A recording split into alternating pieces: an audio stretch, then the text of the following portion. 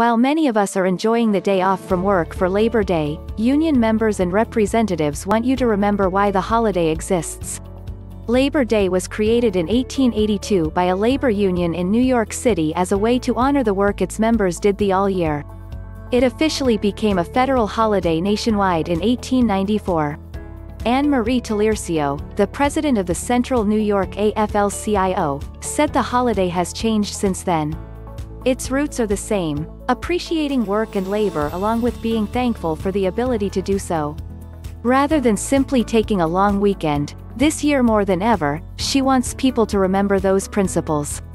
Workers want to do their job, Taliercio said.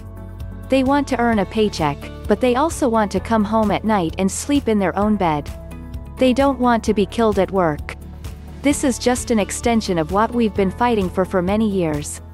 Safe workplaces. In her eyes, the COVID-19 pandemic has reinforced the importance of labor unions. They fight for the rights of workers to have safe and equitable environments at their jobs, and as reopening continues, workplace safety is top of mind. She said every decision a union makes not only is fighting for the members of that union, but workers everywhere. Labor is very important, where once again, we not only represent our workers, our dues-paying members, she said. We represent the community, which is not but working men and women. I guess that's what I want people to remember.